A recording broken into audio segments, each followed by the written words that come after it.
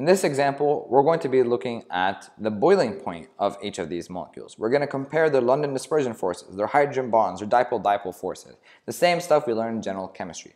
And we're going to apply these same concepts to figure out which of these has the highest boiling point, which one has the lowest.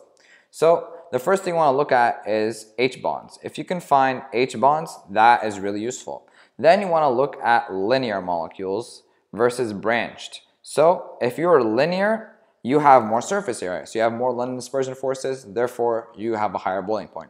And that's pretty much the two things we're going to be looking at right here. So if we look at these molecules, which of them have hydrogen bonds? Well, if you have an OH group, then you most certainly have hydrogen bonds.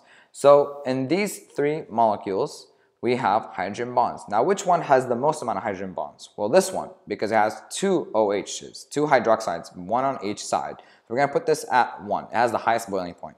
Now, compare these two. You have a linear molecule with hydrogen bonds versus a branched one. Linear has more surface area, so it's going to be ranked at number 2. Also, this one's branched, so it's 3.